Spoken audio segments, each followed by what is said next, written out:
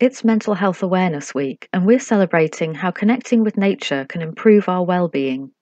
As the coronavirus restrictions ease, we're all going through a period of readjustment. Here are some tips from Talk Plus, a local talking therapy service, to help you manage anxious feelings if you're worried about going out. If you're feeling anxious, why not try the stop technique? S. Stop what you are doing and take a moment. T. Time to breathe. Pay attention to your breathing. O. Overview and observe. What am I telling myself right now?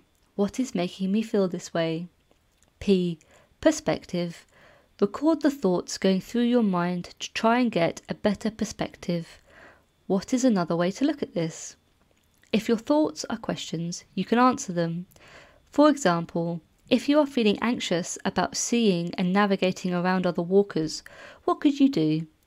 You could take a mask, or plan your walk when it is quieter out, or perhaps look for places where there are wide open spaces, making distancing easier.